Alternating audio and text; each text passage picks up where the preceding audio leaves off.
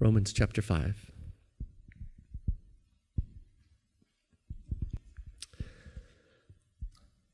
Verses 1 and 2. Therefore, having been justified by faith, we have peace with God through our Lord Jesus Christ, through whom also we have access by faith into this grace in which we stand and rejoice in hope of the glory of God. So the interesting thing about a servant-master relationship is that the master is wanting the servant to do well. That's not the case in a lot of cases today. In a lot of cases today, in a employer-employee relationship, for example, sometimes there's an employer who would rather see the employee fail. Sometimes there's a parent who would rather see the child fail. But with the servant-master relationship, with the true one, then it only benefits the master if the servant succeeds. And so to withhold instruction or to make the way unclear or to make the task that's needed to be done unclear to the servant does no good to the master. It hurts his efforts. So it's in the best interest of the master that the servant knows his duties, to avoid wasting time, to make sure that as much work as possible gets done during the daytime. To get work out of a lazy servant would need a cattle prod or an electric shock. But to get work out of a servant that's honest and upright, all it takes is a little instruction. And that's what we get, and that's what we see here, is God giving us instruction. And packaged in with this instruction, he gives us benefits. And so the first benefit that we looked at a couple weeks ago was peace with God. Being justified by Christ, we have peace with God. A servant cannot operate well with the feeling of discomfort with the master. And so he gives us peace with him, and so that we can operate comfortably with him. A person's first day on the job is, the first week maybe, is their most nervous time in the position, because they don't know really what's expected. They're getting to know the master, but God gives us peace right at the outset so that we could get into the way and understand his expectations. God sends the spirit of justification, or in justification, God sends the spirit of adoption by which we say, Abba, Father. That's the first benefit, peace with God. And the second benefit is what we're going to be talking about today. The second benefit of being justified by faith in Christ is because of being justified by faith in Christ. Verse 2, we have access into the grace of God and by which we stand. The word in there could be translated in or by. It's the word en is the way you transliterate it. It can be translated in, on, among, by, with, or at. And so by seems to be the better interpretation here, the better translation. So access, what is access? That's the act of bringing something, of bringing into something. Ephesians 2 or 3:12, in whom we have boldness and access with confidence through faith in him. In God we have boldness and access with confidence through faith in Christ. We have access to what? Access into the grace of God. So what is grace? This is a word that we hear so much about. If you've been around Christianity for even a little while, you've heard a lot about grace. And some of it makes sense, and some of it's kind of out there. Maybe it's hard to really understand it. It's hard to figure out what it really means. God's favor, something like that, but it's supposed to help you, but it also gives allowance to be human and not be perfect, something like that. So we understand the application of grace needed for the new birth, the spiritual birth. But few today understand this, and so we're gonna take a look at the scriptures to understand it better. Because the best way to define grace is to let the Bible define it. So we're going to look at a few scriptures just because I want you to see these. Titus 2. Would you turn there, please? Titus 2. And we're going to be in 11 and 12. Titus 2, verses 11 and 12. We're going to be coming back to Romans here too. So Titus 2.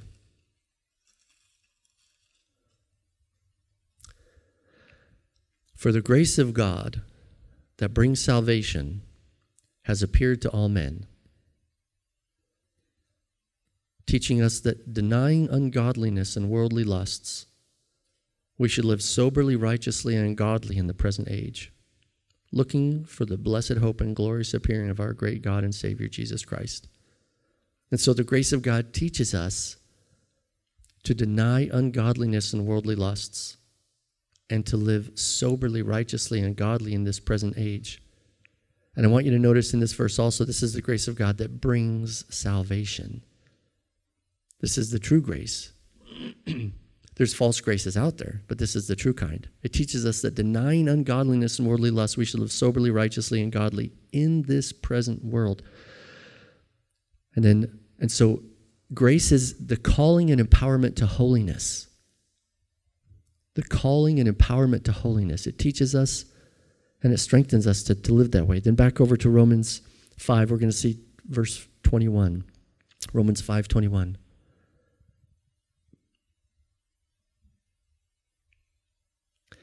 Romans 5:21. Here we see grace is the enablement to righteous living.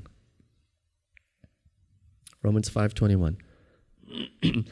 So that as sin reigned in death, even so grace might reign through righteousness to eternal life through Jesus Christ our Lord. And notice there the middle part, through righteousness. It's not that grace reigns to eternal life. No, there's a middle step. And the middle step is you living in righteousness. And only if that happens is there eternal life. That's echoed in the previous verse, the grace of God that brings salvation. The grace of God here might reign through righteousness to eternal life through Jesus Christ our Lord. You can't live the righteous life outside of him, but through Jesus Christ our Lord, you sure can. So the grace might reign through righteous living through Jesus Christ our Lord unto eternal life. That you can't leave out that middle step. You get yourself into quick danger if you leave out the middle step. 1 Corinthians 15:10 is the next one.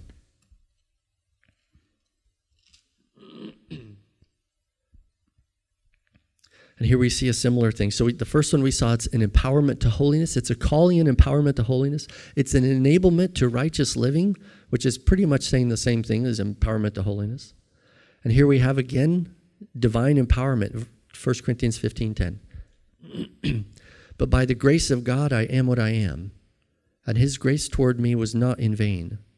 But I labored more abundantly than they all, the other apostles. Yet not I, but the grace of God which was with me. So this grace enabled Paul to live according to God's commands, which was for him to preach the gospel. I labored more abundantly than they all. His grace toward me was not in vain, but it was put to good use in that I labored more abundantly than they all. It was the ability of God in me. God's grace is God's ability in me that enabled me to labor. Then 2 Corinthians 12:9.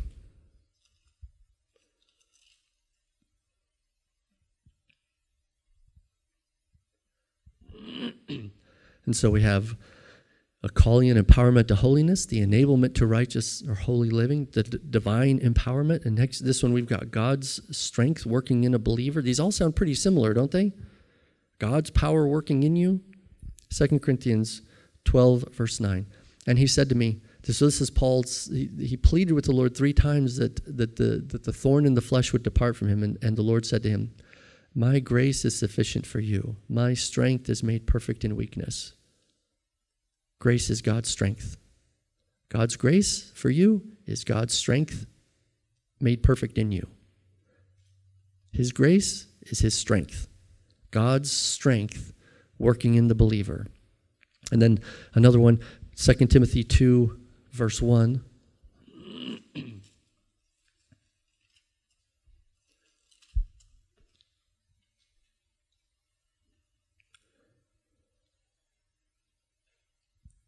2 Timothy 2:1, you therefore, my son, be strong in the grace that is in Christ Jesus. Do you see what grace does? It makes you strong. Be strong by the grace that is in Christ Jesus. That's the same word, en, in, on, among, by, with that. Be strong by the grace that is in Christ Jesus. And then the last one, Ephesians 3:7. So grace makes you strong in the faith. Strong for what? Strong for living a holy life, living righteously, divine empowerment to do God's work. And this one's Ephesians 3:7. This is God's ability to perform spiritual tasks. Ephesians 3:7. Of which I became a minister according to the gift of the grace of God given to me by the effective working of his power. So grace is the effective working of God's power given to Paul or to you or to me. It's God's power working effectively in you. It works. So back over to Romans 5. And this divine power working through us, this enablement to righteous living, this strength of God that works in the believer, this God-given ability to perform spiritual tasks, this empowerment to holiness, all of these things describe the use of grace in the believer's life. What is grace for? Is grace just for God to look over your sins? To make you feel like you're in favor with him? Can grace, after what you just saw in the text, is it satisfactory to sum up all of grace to say God's unmerited favor? Does that teach you anything about holiness and godly living? Is there any exhortation in that? For the grace of God that leads to salvation has appeared to all men, teaching us that denying ungodliness and worldly lust, we should live soberly, righteously, and godly in this present age, and grace is the power to do it. So we have to reject the common concept that's so abundantly blanketed over all of evangelicalism that grace is God's unmerited favor. No, if that's all it is, then it doesn't have one scrap of evidence towards that direction in any one of those verses that we read. It's so much more than that. It's the divine power working through us, the enablement to righteous living, the strength of God that works, it literally works in the believer, the God-given ability to perform spiritual tasks, and the empowerment to holiness. Why? Because the power source that you live from is the exact same source of power that Christ lived from. It's the exact same Spirit that rose Christ from the dead. The power being the Holy Spirit. He's the source. Romans 8:11. But if the Spirit who raised Jesus from the dead dwells in you, then he who raised Christ from the dead will also give life to your mortal bodies through his Spirit who dwells in you. And so it's God, grace is God giving you strength and power to live life his way. But it happens with your participation. It doesn't happen absent of your participation, like something that's like fast food that's delivered through a drive-through window, done and delivered to you through your window, and then you have it and you can drive away. No. It's more like you go into the kitchen and you make it with God. 2 Peter 1:10, therefore, brethren, be even more diligent to make your call and election certain, for if you do these things, you will never stumble. This is the application of grace. Peter isn't saying work for your salvation. He's saying work out your salvation. He's saying access that grace by which we stand and stand. Make your call and election certain. You only receive grace when you partner with God and stay in relationship with God. In each one of those instances that we read, it's the believer, Paul, engaging with God to do a work. It's not God doing the work for him and then giving Paul the credit. No, that's not grace whatsoever. Absolutely not. It's Paul using the power of God to do the work of God, to godly living, living in holiness, godly works, his calling, spiritual works.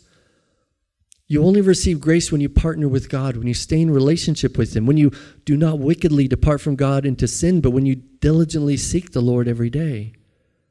But God has no use for the wicked, lazy servant that buried his talent in the ground. The Lord rewards those who diligently seek him.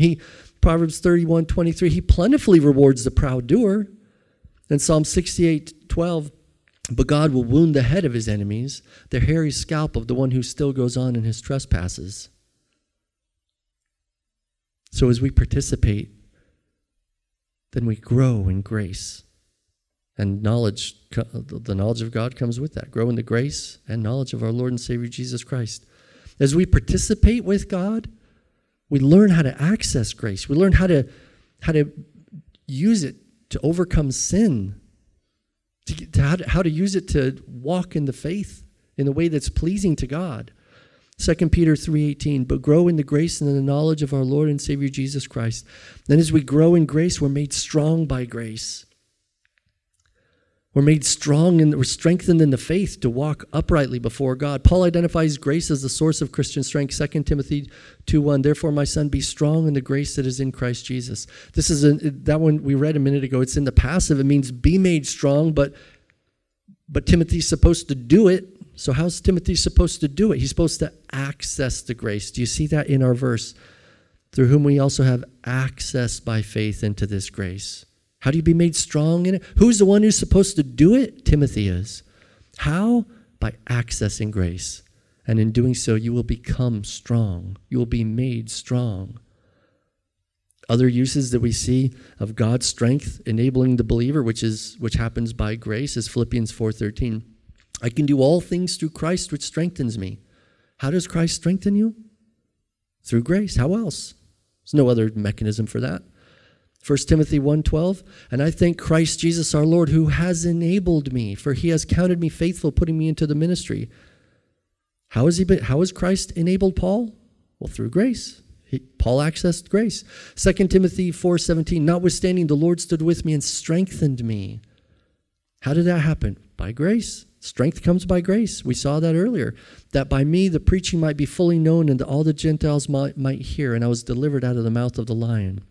So God's strength enabled Paul to get through times of prosperity and times through poverty. That's what it is. I can do all things through Christ, which strengthens me. He's saying that there have been times I've had nothing, and there have been times I've had plenty. I can do all of it through God's grace. Grace enabled Paul to be put into the ministry. It strengthened him, enabled him. It strengthened Paul to fully preach the gospel. Even though his life was given to the lion, he was rescued from the mouth of the lion. Those strengths, those empowerments were given by grace.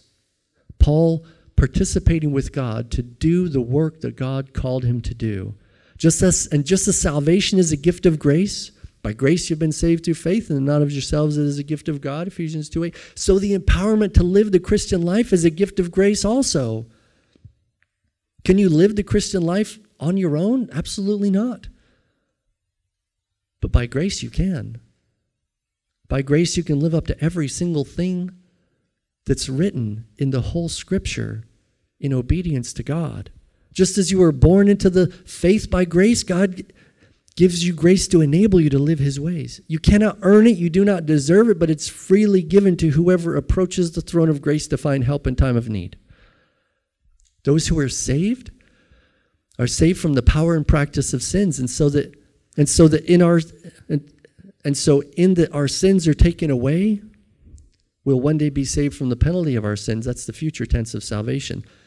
But you and I wouldn't be saved from anything if we continued to live out your same pre-conversion sins throughout the time of your supposedly converted lives. You might be forgiven for a day and then go back to your sins like a dog to their vomit, only to be condemned again. No, without holiness, without God's empowerment to live a holy life, which starts out by the thing that he does, which is to sanctify you.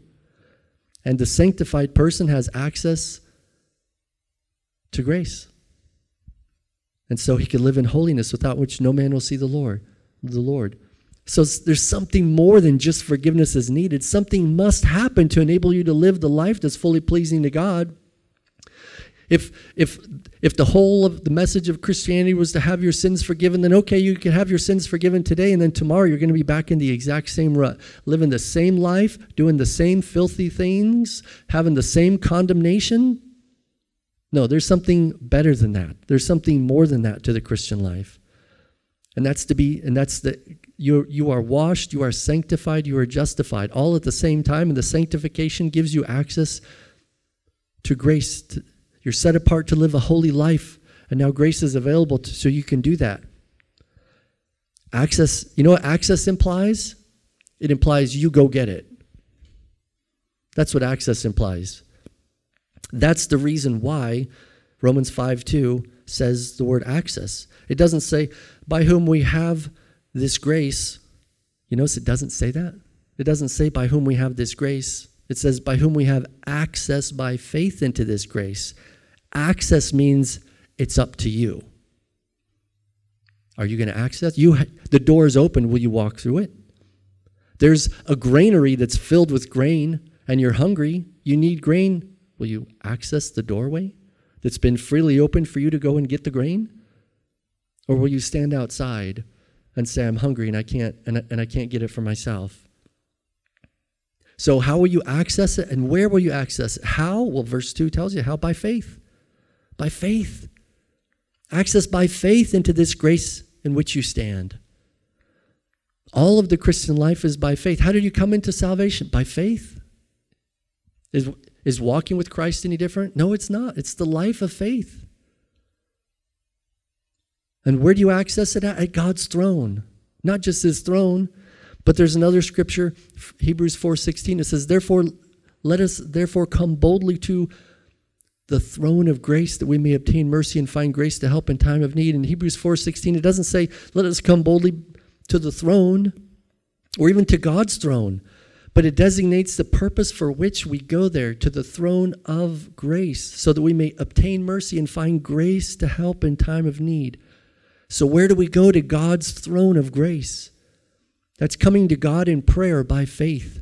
There's only one way to access God, and that's not by going to Jerusalem. It's not by going to Mecca or to a pilgrimage of the Catholic shrines. It's to access God through prayer. When you bow your head, you're believing that there is a God and that he can be accessed. And as you bow your head, it's as if you're ushered into God's presence because of Christ. You're brought into the throne room of heaven in order to give your thanksgiving to God the Father and make your petitions known at the throne of grace. God has grace and you have need. And that's the perfect match. You're not supposed to be able to live life separate from him on your own. You and I are supposed to need him every minute, every hour of every day. If salvation were a gift that you could put in your pocket and walk away from God, then that is not the salvation of the Bible. God has grace, you have need. But you can't get it by sending someone else. Personal interaction between you and the Father is the only way to get what you need, to get your daily bread. God's word promises that there's grace available. I'm coming to the Lord through faith in order to get the grace that I need to help me live God's will today, the grace to help in time of need. This is my time of need today. I need his help today. And so access is made by prayer. Some of these other things, these other prayers, lead us not into temptation and deliver us from evil. Where Jesus told Peter, watch and pray lest you enter into temptation. Jesus was telling Peter, you need grace to make it through tonight. Go and access it. Watch and pray lest you enter into temptation. If Peter had obeyed Jesus' request, he would not have fallen into temptation. He didn't watch and pray, though. Jesus later said, could you not watch and pray with me for 1 hour? And Peter fell. He stumbled. But everyone who comes to the throne of grace will find grace given to them. Everyone who petitions God for the empowerment to live his way will find it. Will find that as they walk out their day, that they have been given that empowerment. It doesn't do the master any good to have a servant that's unable to perform his tasks. To send a servant out to go and do work and not tell him what work is to be done is to be hurtful to himself. It's the master cutting off his own feet. Or to not make him able to do the task, to give him all the skills, all the training, all the tasks, or all of the energy needed, all of the instruction needed, all the empowerment needed to go and do the task. That's in the master's benefit. And that's exactly what God does. Everyone who petitions God for the empowerment to live his way will find that they have that empowerment. It doesn't come as a feeling. It doesn't come as an ecstatic jolt of energy. No, it feels like nothing. But the power quietly works in your spirit, empowering you to subdue the flesh, to put to death the flesh, to render the flesh inoperable, Romans 6:6. And how? By believing and trusting that God has the strength available for you to overcome every single trial and every single temptation of every single day. This is the life of faith. Hebrews 12:12. This is what it is to strengthen the hands which hang down and the feeble knees. To go to the throne room of grace, the throne of grace, and to get that which you need today to be strong, to live God's way. If you haven't read it, read this book, All of Grace by Spurgeon. It is so refreshing, and it brings such light, and you can access it by free on the internet because it's so old. It brings such light into a day when grace is so manipulated and perverted. Dear friends, salvation would be a sadly incomplete affair if it did not deal with this part of our ruined estate. We want to be purified as well as pardoned. Justification without sanctification would not be salvation at all. It would call the leper clean but leave him to die of his disease. It would forgive the rebellion and allow the rebel to remain an enemy to his king. It would remove the consequences but overlook the cause. And this would leave an endless and hopeless task before us. It would stop the stream for a time but leave an open fountain of defilement, which would sooner or later break forth with increased power. Remember that the Lord Jesus came to take away sin in 3 ways. He came to remove the penalty of sin, the power of sin, and the presence of sin. At once, you may reach the second part. The power of sin may immediately be broken, and so you will be on the road to the third, the removal of the presence of sin. We know that he was manifested to take away our sins.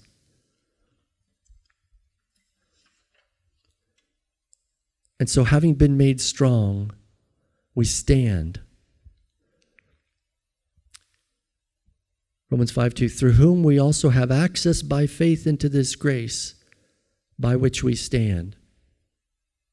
A stand is to persist. It's to continue. It's to persevere in the faith. Without grace, any one of us, every one of us would fall. We'd fall often. We'd fall hard. But with grace, with the true grace of God, you stand. Do you see that? You have to see that in the verse. This grace by which we stand. It doesn't say this grace by which we fall, because true grace makes you to stand. Jude 1:24. Now to him who is able to keep you from stumbling and to present you faultless before the presence of his glory with exceeding joy. To keep you from stumbling. God's able to do that. He has that ability, that strength, that he'll freely give to anybody who wants it. Ephesians 3:20, now to him who is able to do exceedingly abundant above all that we ask or think, according to what? And usually when that verse is quoted, there's a period put right there. Now to him who is able to do exceedingly abundantly above all that we ask or think, period. But it doesn't end there. According to the power that works in us. Ephesians 3:20, now to him who is able to do exceedingly abundantly above all that we ask or think, according to the power that works in us. Romans 14:4, who are you to judge another's servant? To his own master he stands or falls. Indeed, he will be made to stand, for God is able to make him stand. If you're a servant of God, then you access his throne room of grace to get the grace you need to help in time of need each day, to live God's way. And if you do that, you will be made to stand. God is able to make you to stand. Someone will say, you mean there's something expected of me? Blasphemy, that's a works-based salvation. No, foolish man. This is a scriptural-based salvation. This in its entirety is all of Christ. By Christ, is of Christ and for Christ and by Christ. Christ is the start. Christ is the end. Christ is the middle. He's the Alpha and the Omega, the beginning and the end. But he's also everything in between. He's every waking moment. To live is Christ. Galatians 2:20. I've been crucified with Christ. It's no longer I who live, but Christ lives in me. And the life which I now live in the flesh, I live by faith in the Son of God who loved me and gave himself for me. This is what it's supposed to look like. Christians were called Christians because they all acted like Jesus. They were like little Christs everywhere. It's no longer I who live, but Christ who lives in me. This is the grace-filled life that you were spiritually born again in order to live. It's not a freedom to live as you please without consequences. That's the false grace that's preached today. The true grace is the empowerment to live free from sin in order to live a life of holiness that's required by God, to stand. Titus 2, 11 through 13, we read part of this, but there's a little bit more. For the true grace of God, or for the grace of God that brings salvation has appeared to all men, teaching us that denying ungodliness and worldly lusts, we should live soberly, righteously, and godly in this present age. That's what grace is. Friend, if you don't find this version of grace, this true version of grace, and strengthen yourself in it, be made strong in it by accessing the throne of grace, so that you can stand solid and firm in the faith, not falling again into sin. If you never find this version of grace, then you will not stand at God's judgment seat. Psalm 1:5, therefore the ungodly shall not stand at the judgment, nor sinners in the congregation of the righteous. What does that mean? Instead of standing upright as somebody, as a proud doer of the work, you'll be cast down. You'll be thrown down as a worthless sinner who's proven yourself to be unworthy of eternal life, but worthy of the torments of punishments of hell that will follow. Because this is the only grace that causes someone to stand. The only way by which anybody can stand in the faith is by the way God has ordained, which is the true version of grace. But if you do find this true grace and you strengthen yourself in it, then you will stand. You will stand firm in the faith now, overcoming all temptation and sin, and you will stand at the judgment seat as a proud doer of the work, being commended for accessing grace to overcome sin. 1 Peter 5:12, by Silvanus, a faithful brother unto you, as I suppose I have written briefly, exhorting and testifying that this is the true grace of God wherein you stand. 2 Corinthians 1:24, not that we have dominion over your faith, but are fellow workers of your joy, for by faith you stand. God's intent for you is to stand. The true grace of God wherein you stand, by faith you stand. 1 Corinthians 15:1, moreover, brethren, I declare to you the gospel which I preached to you, which also you received, and in which you stand. And so when we couple that with another truth of God's word, then we understand how this whole thing's supposed to work together. Here's the other truth, 1 Corinthians 10:13.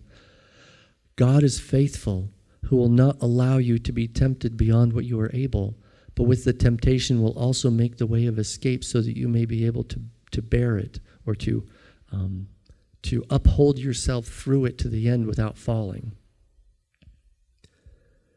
And it's the strength to take, so grace is the strength, it includes the strength to take the way of escape from sin when it's offered, when you're tempted. Temptations are going to come. And if you don't have the strength to take the way of escape, then you will fall into them again. So this truth, coupled with the true grace of God by which we stand, results in the life that overcomes all sin, the life that's fully pleasing to God. I think it's Ephesians 1. To live fully pleasing to him. Not mostly pleasing except for those few bad moments. No, but fully pleasing to him. How so? It's like this. Let's imagine that you're a math test. You're a math teacher, and you're giving some students a math test. Now, you have a PhD in mathematics, and the student is taking Algebra 2. And so there could be some difficult questions with Algebra 2. And you're proctoring the test. The only questions that are on the test are the ones that you have personally scrubbed. And so you made sure that all the questions on the test are only at the Algebra 2 level. That's it. There's no other questions beyond that. So, and the student has taken Algebra 2. So even though there's some difficult things, you have verified that the only questions that the student will see are questions that they have the full ability to answer. There's going to be no question on that test that's beyond their ability to answer. And just to make sure, because it's your intent that they do well, just to make sure that they have all the help they need, you tell them this, I'll be sitting right over here, right over there. If you have any uncertainty, any questions about how a problem is to be handled, come and ask me. I'll guide you through the problem every step of the way. I can't take the test for you, but this is just as good as me taking the test for you, and it's allowed for this test. And in fact, nobody can pass this test unless they come and ask me some questions, unless they come and get my help. I have all the help you could ever need, and I'll be sitting right over there. All you have to do, whenever there's any doubt, whenever there might be the possibility of failing and to answer a question correctly, just come over and talk to me. I'll work the problem with you step by step. And 1 hour later, so the student goes to their desk and they sit down and they work on the Algebra 2 test, and 1 hour later they come back. They never asked for help, but they come back and they give you the test. So you take a look, and your red pen goes to work. Wrong, wrong, wrong. A couple review questions from Algebra 1. Okay, they got those correct, the easy ones, but the rest of the test is a failure. Questions on matrices, wrong. This other question on matrices, wrong. Next question on matrices, wrong. There's a common failure pattern through all that they're doing. Just like there's a common sin pattern in people's lives of iniquity. So what went wrong? You've removed every impediment. There's no reason that the student should get any grade except for a 100%. The only reason that a student would get a lesser grade is related to willingness. Level of difficulty has been pre-screened in order to ensure success. Ability has been supplemented in order to ensure success. The only thing the student has to bring to the table is their willingness. And they didn't bring their willingness. So do you excuse them for their failing grade? No, there is no excuse. You told them clearly, all the help you could ever possibly need, I have. All you have to do is come and ask me, and I will help you through every single step of every single problem if that's what it takes. But they failed to do that. Can you pass them? No. There's no excuse for a failing grade, absolutely no excuse. And this is why a believer who sins a believer's life who sins has no excuse either. The level of difficulty of problems that will ever enter your life has been pre-screened. God will not allow you to be tempted beyond what you are able, but with the temptation will also make the way of escape so that you may be able to endure it. For the believer, there will never be a trial or temptation that's beyond your ability in Christ ever. Ever, ever. God's own word promises this very thing. Ability has been supplemented. For those times when there might be some difficulty, God has given access to his throne of grace better than a PhD in the pocket during a math test. God has the grace to overcome in time of need. So the only thing left to chance is your willingness. Willingness to overcome sin is the only thing you can bring to the table, but it's the one thing that you must bring to the table or you will never find salvation. You might have your sins forgiven, and then you'll go back to them again and again. If you do not overcome, it is only because you love the sin. In fact, it's proof that you love that sin more than you love Christ. John 15, if you love me, obey my commands. Grace doesn't force you to come. It's only accessible to those that want it. But for those who don't want it, the results will be a life lived in sin, for which there is condemnation. Titus 2:11 again. For the grace of God that brings salvation has appeared to all men, teaching us that denying ungodliness and worldly lusts, we should live soberly, righteously, and godly in the present age. For the willing person who comes to the throne of grace to find help, to find mercy, and get grace to help in time of need, they will be made to stand. They will be made to overcome. Jude 1:24, now to him who is able to keep you from falling and to present you faultless before the presence of his glory with exceeding joy. Did you catch that? Him who is able to keep you from falling, keep you even from stumbling. But grow in grace and in the knowledge of our Lord and Savior Jesus Christ. 2 Peter 2:18. Often when grace is mentioned in the New Testament, it implies God's abilities conveyed to the believer. It's just implied. When you see grace, look for how, and if that word were to mean the supply of God's ability, God's strength, and then reread the verse and see how it improves your understanding of it. For example, 1 Peter 5:10. Even when you have to suffer, then God's grace will perfect and establish and strengthen you. So 1 Peter 5:10. But the God of all grace. Why does it mention grace in that verse? The God of all grace. Because there's a provision of strength that's about to be mentioned. 1 Peter 5:10. But the God of all grace, who has called us to eternal glory by Christ Jesus, after you have suffered a while, and here's where the grace comes, will make you perfect, establish, strengthen, and settle you. Even though you have to go through suffering, the grace of God will come along. The strength of God, the enablement that he gives to live his way, will be backfilled. It'll come to you.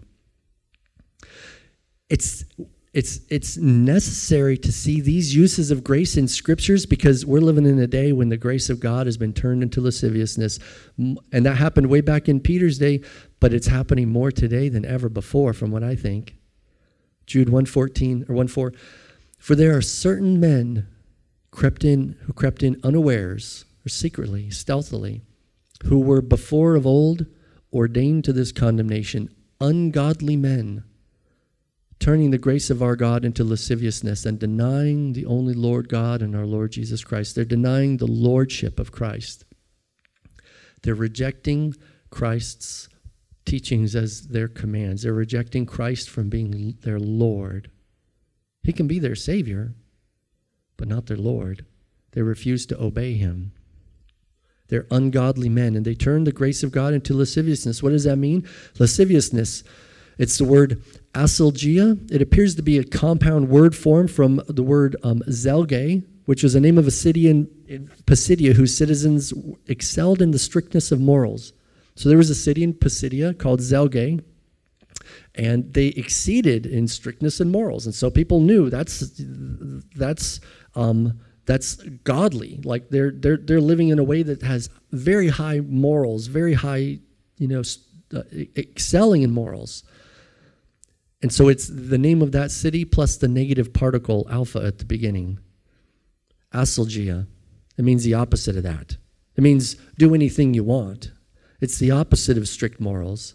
The Strong's gives the definition of unbridled lust, excess, licentiousness, wantonness, which is like a desire for things that should not be had. Outrageousness, shamelessness, and insolence. And so 150 years ago in Spurgeon's day, it was common biblical knowledge that grace was given to enable obedience to the life of a believer for holiness and righteous living. That was just well known.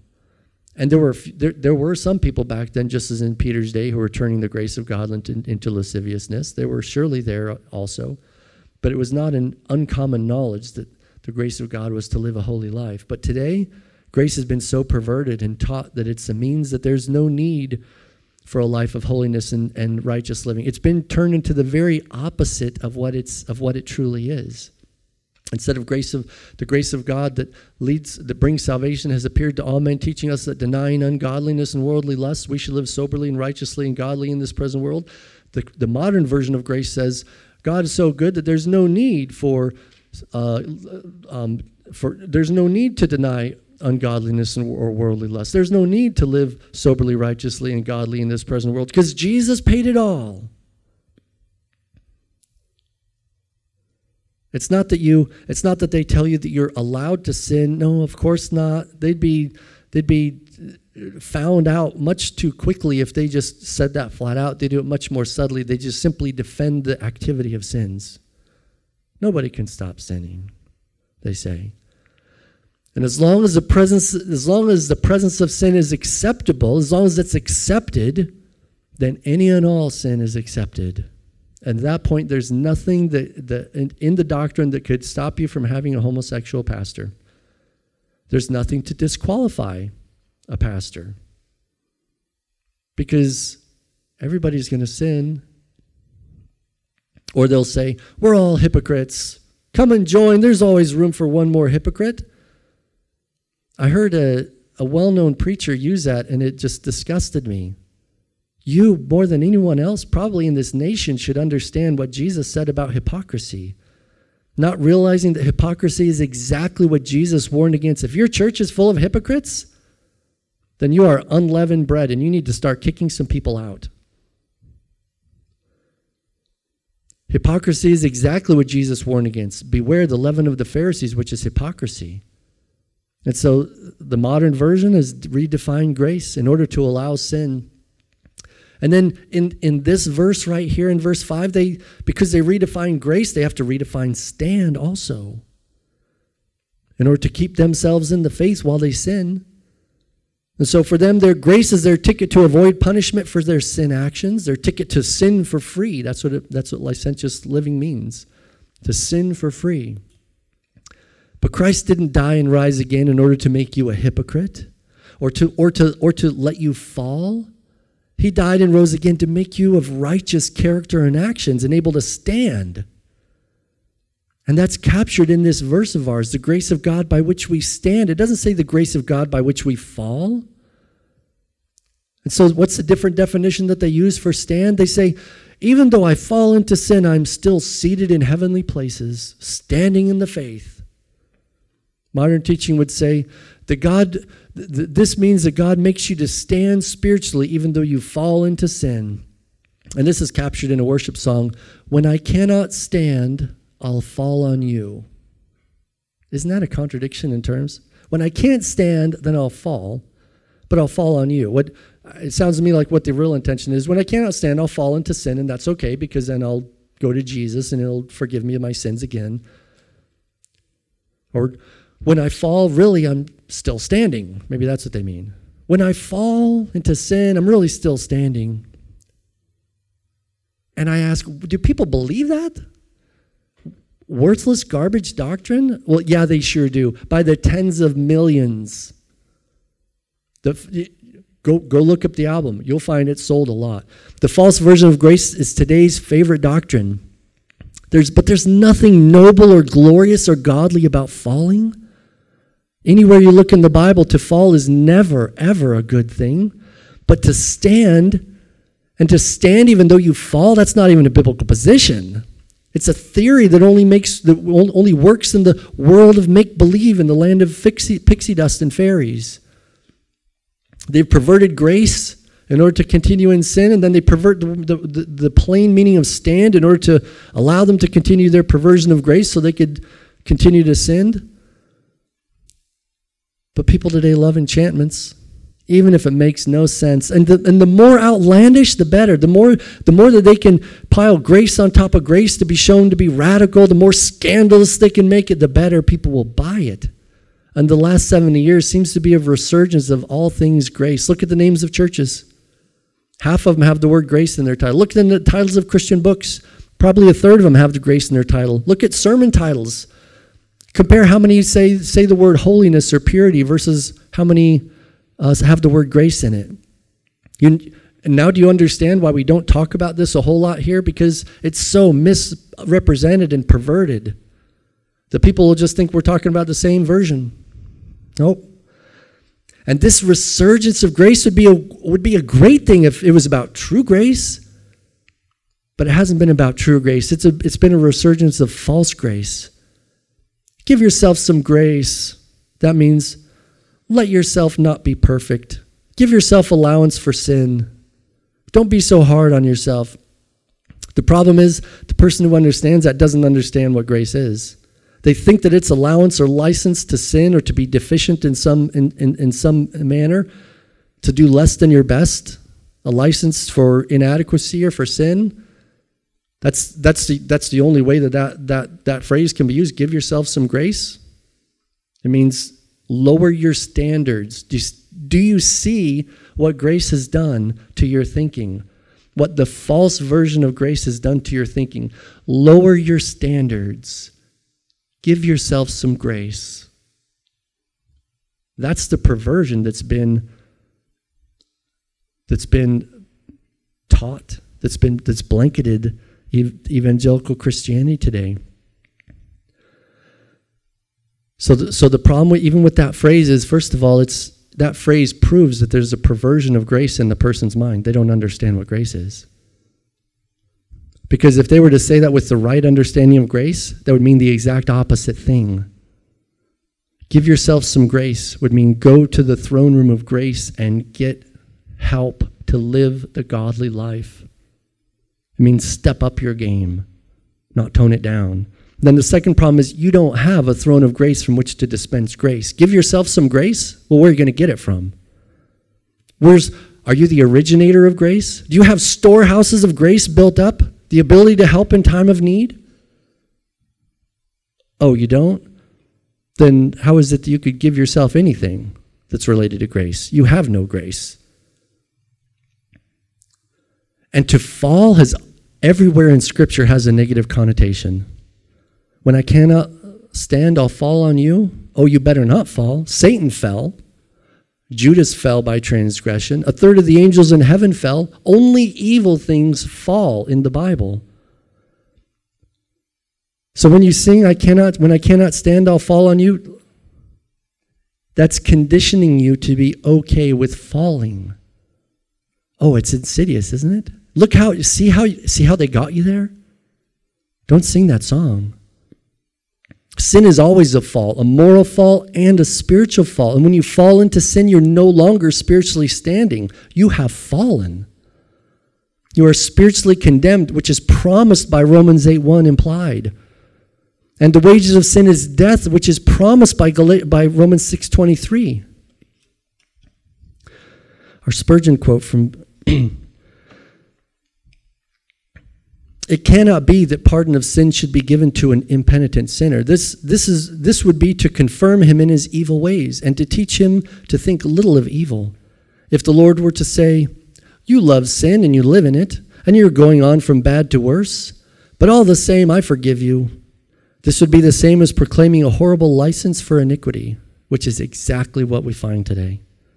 The foundations of social order would be removed and moral anarchy would follow. I cannot tell what innumerable mischiefs would certainly occur if you could divide repentance and forgiveness and pass by the sin while the sinner remained as fond of it as ever.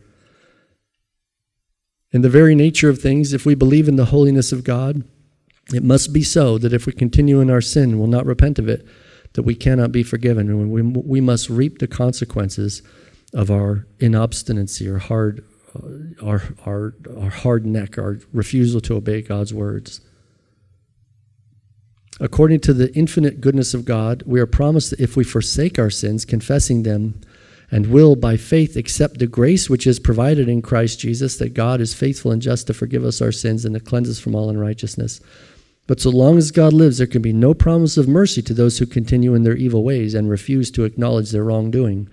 Surely no rebel can expect the king to pardon his treason while he remains in open revolt. No one can be so foolish as to imagine that the judge of all the earth will put away our sins if we refuse to put them away ourselves. But today, most professing believers want their pretend faith. They want their false version of grace so they could have a relationship with the Frankenstein cut-and-paste version of the God of the Bible, a false representation of him, one that's made to their liking, one who's made after our own image and after our own likeness, one that is okay with a moderate amount of sin in your life. They want a God they can control, a God who isn't harsh, but only described by the word love. Like a wind-up doll, he only says the things that are pre-programmed into him. I know the plans I have for you, says the Lord. I know the plans I have for you, says the Lord. I know the plans I have for you, says the Lord. And most professing believers prefer this for their God, this false God, rather than the true God of the Bible. Because the true God of the Bible is scary, he's uncontrollable, and he's hard to understand. Knowing the perverted version of grace was already happening, Peter felt it necessary to describe the true grace of God. 1 Peter 13:14. as obedient children, not conforming yourselves to the former lusts as in your ignorance, but as he who has called you also. Here's a couple verses from 1 Peter that are the lead in to what Peter calls the true grace of God. Okay, 1 Peter 1, 13 and 14. And be as obedient children, not conforming yourselves to the former lusts as in your ignorance, but as he who called you is holy, so you also be holy in all your conduct. And in 1 Peter 2:11, abstain from fleshly lusts which war against the soul. 1 Peter 4:1, cease from sin. And among other commands, those are some of the more direct ones. Peter affirms this as being the true grace of God and the way in which we stand. 1 Peter 5:12, by Silvanus of faith. So at the end of these sayings that I just read, which are an exhortation to holiness and purity, and the command to cease from sin, then Peter says, I have written briefly, exhorting and testifying that this is the true grace of God wherein you stand. That's the true grace of God. The Holy Spirit prompted Peter to describe the true grace of God because there were those who were already in his day teaching lasciviousness, grace as a license to sin, turning the grace of God into lasciviousness, and God had it codified in the Bible text for us so we could also understand what true grace is. The verses like these are so necessary in order to undo the programming that a person has gotten from the false teaching of grace as a license to sin. Jude 1:4, for there are certain men crept in unawares who were before of old ordained to this condemnation, ungodly men, turning the grace of our God into lasciviousness and denying the only Lord God and our Lord Jesus Christ. It's not that they preach lasciviousness, it's just that holiness is not upheld. When they give allowance for sin, then that's saying holiness is not necessary. And if it's not necessary, then why would anybody pursue it? And if you don't uphold holiness, then the flesh will corrupt everything. Holiness doesn't happen by accident, but lasciviousness does happen by accident. It absolutely happens by accident. You only have to open the gate and the whole herd will run out the gate. That's what lasciviousness is. The true grace of God keeps the gate up. The false grace of God opens the gate. And then all the sins that are in the heart run out in full fury to do all the wickedness that they've ever wanted to do. And it's called grace.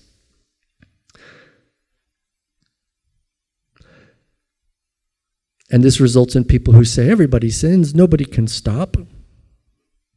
Those people have a form of godliness, but they deny the power to live in a godly way.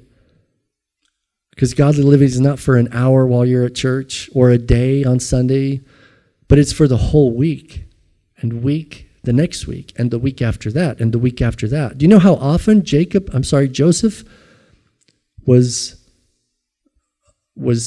attempted to be seduced by Potiphar's wife? It happened over and over and over again. And Joseph kept refusing and kept turning away and kept getting himself to safety. It's just the very last one that was the crescendo. But it said, the Bible says that she pressed on him sore. She kept doing it. It does no good to say no one time and then to give in the next time. Nope, that's just as good as giving in the first time. That's having a form of godliness but denying the power thereof. That's people who think that as long as they look good on Sunday, for Sunday church, maybe the whole day Sunday or whatever, and then they could squirrel away their hour during the week sometime to do things that they know they shouldn't. That's a hypocrite. That's somebody that will be cast out. That's not a godly person. That's not a righteous person. Hebrews 10, 28 and 29. Would you turn there, please? This is an important one to see. Hebrews 10, 28 and 29.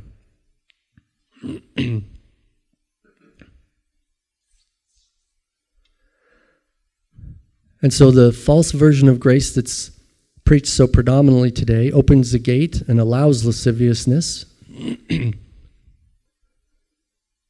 It allows people who seem to have come to some sort of knowledge of God to sin willfully. It doesn't hinder them. It doesn't stop them. Hebrews 10:26 shows what happens to those people who are destroyed for lack of knowledge. Nobody told them they were supposed to live in holiness. They just told them grace, grace. For if we sin willfully after we have received the knowledge of the truth, there no longer remains a sacrifice for sins, but a certain fearful expectation of judgment and fiery indignation, which will devour the adversaries. Anyone who has rejected Moses' law dies without mercy on the testimony of 2 or 3 witnesses. Of how much worse punishment do you suppose will he be thought worthy who has trampled the Son of God underfoot, counted the blood of the covenant by which he was sanctified a common thing, to be a common thing, and insulted the Spirit of grace? Do you see why the word grace is in there now? For we know because that's the Spirit that would have provided the ability to live the righteous lifestyle, to avoid sin. And we know him who said, vengeance is mine, I will repay. Do you see that in verse 30? We know him who said, vengeance is mine, I will repay, says the Lord. And again, the Lord will judge his people. It is a fearful thing to fall into the hands of the living God. So in verse 29,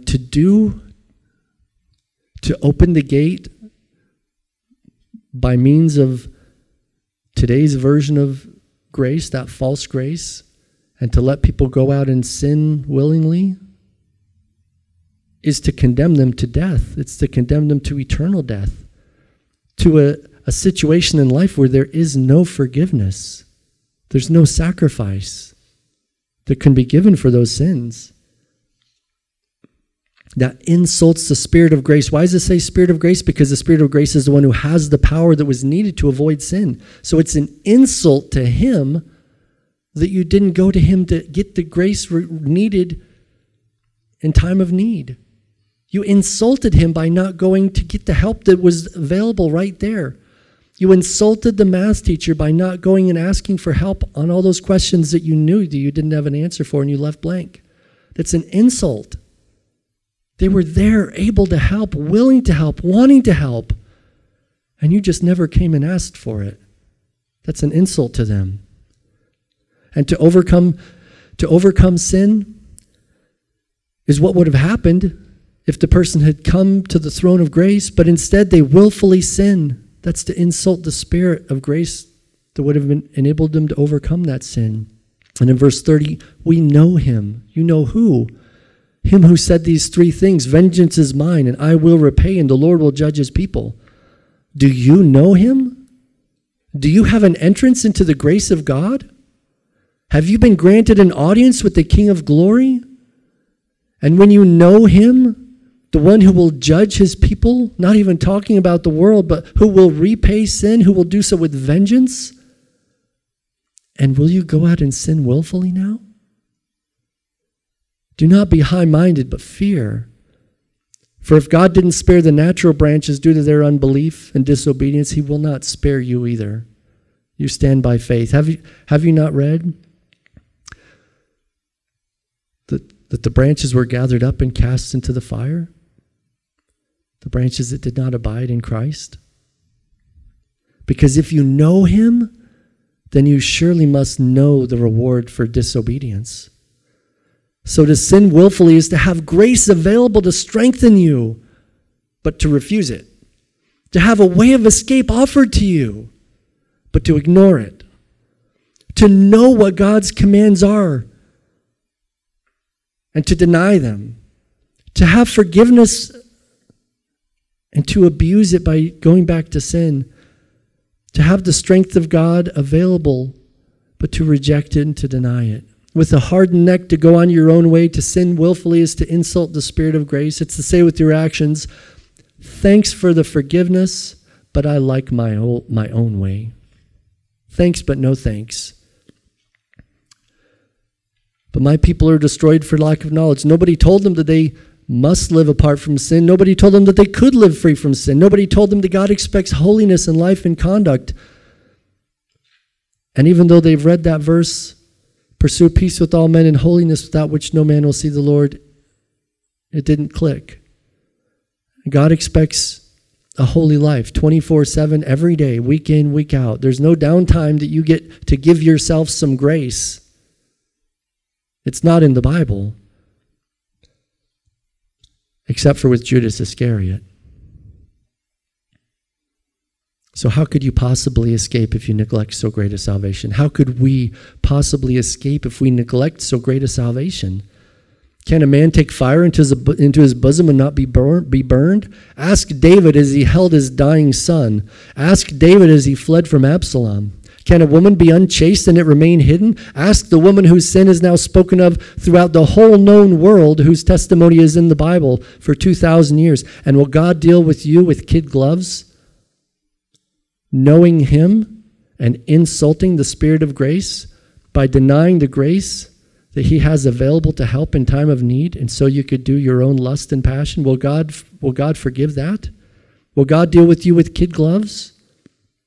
You who take his commands and trample them underfoot, don't you know that in doing so you're remaking yourself into an enemy of God in James?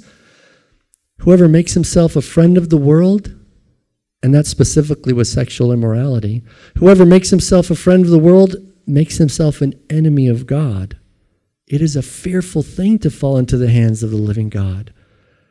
And if this, what we're talking about today, is true, and you have seen it in the scripture with your own eyes, then how many people will be duped into a false religion, into a false religion of Baal and Ashtaroth, repackaged as modern-day evangelicalism? How many people are going to burn in hell for intentionally sinning against God? Millions. Tens of millions. And Jesus said, many will come to me in that day and say, Lord, Lord, open to us. We did this and we did that. And he'll say, depart from me. You are a worker of iniquity. Oh, you did pretty good for the whole week long except for 1 hour.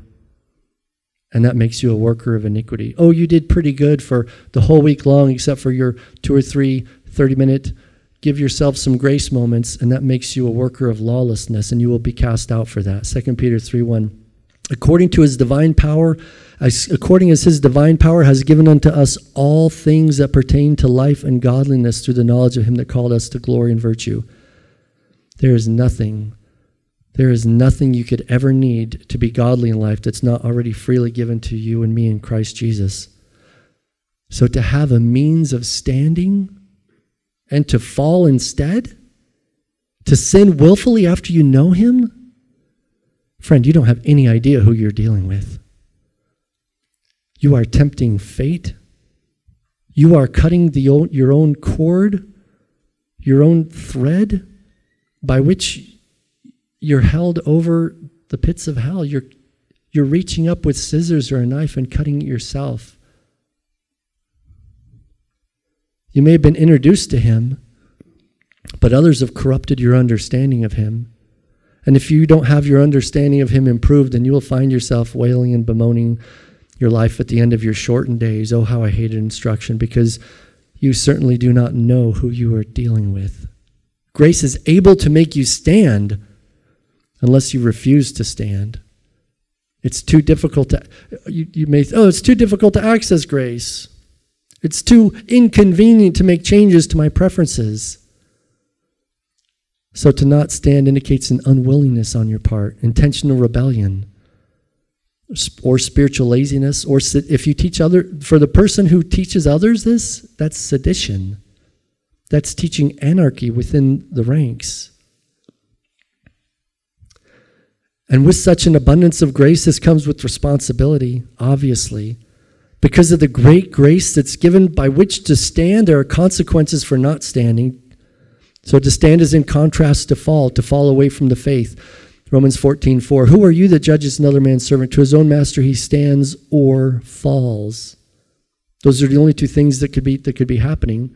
And the one who serves God, he will be holding up, for God is able to make him stand. But to fall away is to give in to the temptation of sin through inward desires or outward circumstances. Luke 8:13, but the ones on the rock are those who, when they hear, receive the word with joy, and these have no root, who believe for a while, and in time of temptation they fall away.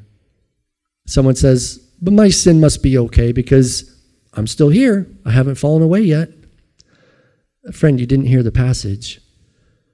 Those are the ones on the rock who believe for a while. And in time of temptation, they fall away. It doesn't say the first time of temptation or even the second time of temptation, just a time of temptation, they fall away. Are you a professing believer who's still living in sin? Then right now is your a while, who believe for a while. You're still untested metal. Until you come through the testing successfully, you will not receive the crown of life. And if the righteous judgment of the Lord is that you've exhausted your chances, when your amount of time for your a while is finished, when he's finally had enough patience, his patience is wearing thinner and thinner, then you will fall away. It just hasn't happened yet. He's been merciful until now, but every day that you presume upon his mercy, his patience wears thinner and thinner. Judas Iscariot's covetousness drove him to fall into the temptation to sell Christ, and he got 30 pieces of silver out of it, but that wasn't his first temptation. His first temptation was when Jesus first gave him the money bag. And he would take what was put in it and keep it for himself. Selling Christ was only the final act by which Judas fell by transgression. God had patience for Israel, long patience, but then one day it ended and he sent the Assyrian army against Israel. And when the Assyrian army arrived, then it was too late to avert God's judgment. He had long patience for Judah, and then when his patience wore thin enough, then he sent the Babylonian army as his sword against Judah. And when that army arrived, it was too late to avert God's judgment. God didn't judge Sodom's sin after the first time it was done, or even after the 17th time. But those who participated were blinded because of their own sin, and judgment came when they didn't expect it. The church at Thyatira, the false prophetess Jezebel, wasn't judged for her sin the first time. No, she was given time to repent, but she didn't repent, so judgment came. Revelation 2:22, indeed, I will cast her into a sickbed, and those who commit adultery with her into great tribulation, and this they repent of their deeds. 1 Kings 11:4. It came to pass when Solomon was old that his wives turned away his heart after other gods. God didn't send judgment on Solomon after Solomon built the first temple for the foreign god Baal, and not even after he built temples to the foreign god of Ashtaroth. And not until after he built a high place for Chemosh and another high place for Molech and another one for Milcom. All false gods. And not even until after Solomon worshiped these false gods in the temples that he built for them. Not even through all of that did judgment come, but there was a day. 1 Kings 11:9. And the Lord was angry with Solomon because his heart was turned away from the Lord God of Israel, which had appeared to him twice, and said, I will surely rend the kingdom from you and will give it to your servant. So God raised up adversaries to Solomon in order to turn him back to the Lord, but that didn't work either. Then the Lord sent the prophet Ahijah to Jeroboam and said, take 10 tribes for yourself. Solomon believed for a while. For most of his life he believed. But his sin caught up with him in the end. And angels who left their first estate, lest you would be tempted to leave this estate that you've been granted by such a glorious pardon that so few have ever had the opportunity for? Considering the percentage of people that have come to true faith in Christ Jesus, you've been granted a place at the table of the King of Heaven, just like the angels had a place in his presence. And those who left their first estate, he has reserved in everlasting chains unto fire of that great day. God's mercy upon you thus far is evidence of, not of him being okay with your sin, it's evidence of his long suffering, even though he's been burdened by your continuance in sins. And if God's goodness won't get through to you, then his judgment certainly will. Every transgression and disobedience received a just reward in Hebrews 12:2. And that was only for the words spoken by angels. So how shall we escape if we neglect so great a salvation, which at the first began to be spoken not by angels, but by the Lord himself? And it was confirmed by those that heard him. And God also, the Father, bore witness with signs and wonders and gifts of the Holy Spirit. The whole Trinity was involved in giving us the Word of God. And if a word that's simply delivered by angels, every transgression of disobedience receives a just reward, then how will we escape if we neglect so great a salvation that wasn't delivered just by mere angels, but by the Trinity of the Godhead himself? Spurgeon.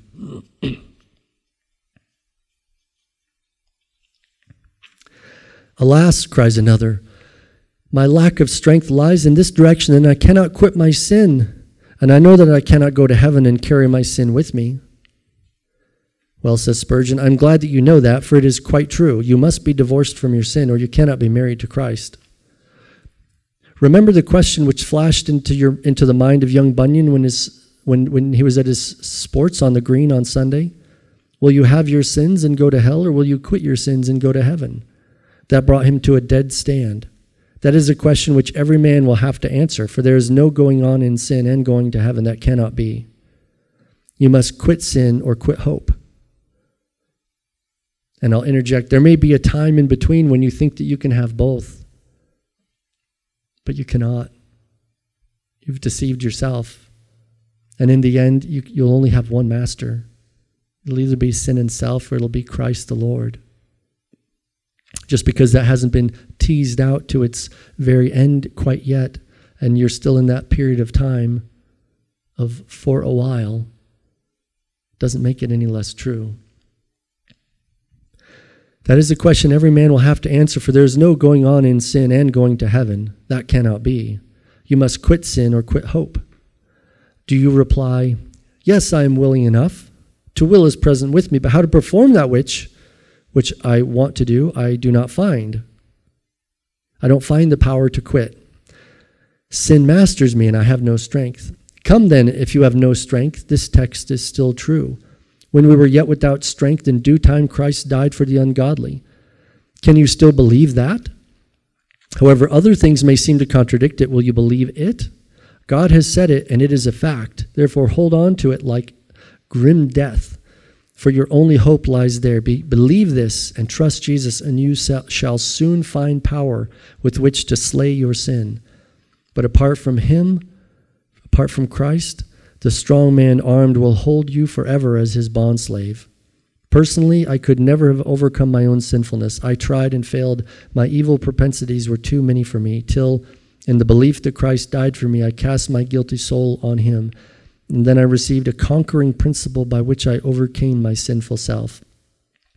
The doctrine of the cross can be used to slay sin, even as the old warriors used their huge two-handled swords and mowed down their foes at every stroke. There is nothing like faith in the sinner's friend. It overcomes all evil. If Christ had died for me, ungodly as I am, without strength as I am, then I cannot live any longer in sin, but I must arouse myself to love and serve him who has redeemed me. I cannot trifle with the evil which slew my best friend, Christ. I must be holy for his sake. How can I live in sin which he has died to save me from it? And in the last day, if you do not stand now, then you will not stand in that day either. Revelation 6:17, for the great day of his wrath has come, and who is able to stand? And if you are found in him, found by him in the way of righteousness and peace and faithfulness, then you'll be standing in that day when he comes, when he finds you, and you will stand in the judgment. Therefore, the ungodly will not stand in the judgment, nor sinners in the congregation of the righteous. But if you are found by him in the way of sin and faithlessness, then you will cry to the rocks and to the hills, fall on us and cover us, and hide us from the face of the Lamb and from his wrath. Luke 21:36. Watch therefore and pray always, that you may be counted worthy to escape all these things that will come to pass, and to stand before the Son of Man. Moreover, brethren, I declare to you the gospel which I preached to you, 1 Corinthians 15:1, which also you received and in which you stand. Hebrews 4:11. Let us therefore be diligent to enter that rest, lest anyone fall according to the same example of disobedience. Christ's grace is sufficient, more than able to cause us to stand and not to fall into sin. And our text for today, Romans 5:2. Therefore, having been justified by faith, we have peace with God through our Lord Jesus Christ, through whom also we have access by faith into this grace by which we stand and rejoice in hope of the glory of God. Christ's grace is sufficient. It's more than sufficient to enable you to stand under every single testing, trial, or temptation that comes your way.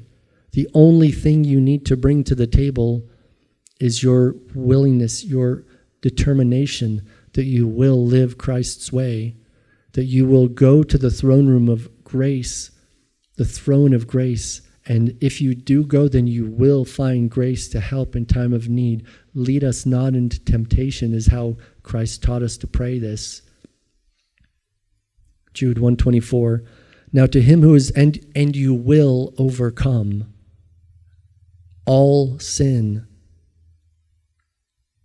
Jude 1:24. Now to him who is able to keep you from stumbling and to present you, or to stand you, that's what that word means. It's the same word, stand, histemi, and to stand you faultless before the presence of his glory with exceeding joy. And everyone who has this hope in themselves will purify themselves, even as Christ is pure. And everyone who doesn't have this hope in themselves will go back into sin. Will you pray with me? Heavenly Father, thank you for your loving kindness. Thank you that you have given an access to the throne of grace where we may find mercy and obtain grace to help in time of need. Thank you that you have promised that we will never see a trial or temptation that's too great for the strength that you give us. Thank you that you have done everything that you could possibly do except for take the test for us. The trial of our faith that produces that which is more precious than gold that perishes. That produces results. The passing grade, which is more precious than gold that perishes. And you even do take the test for us as we abide in Christ. It's Christ in us is the hope of glory. That you've given us every single advantage to prove ourselves faithful to you. Lord, help us. Teach us how to access the throne of grace. Teach us its necessity. Teach us the requirement to turn away from sin, all sin. Anything that you make known, that's a requirement to turn away from it in itself. Heavenly Father, please don't let anyone here turn back to their sin or even find new paths of sin. Let each one here find forgiveness in Christ Jesus. And having found themselves justified and peace with you, then let each one of us not only have access to the throne of grace, but to come to the throne of grace as often as needed, so that we could walk in the holiness that you require. We thank you and praise you in Christ's name, amen.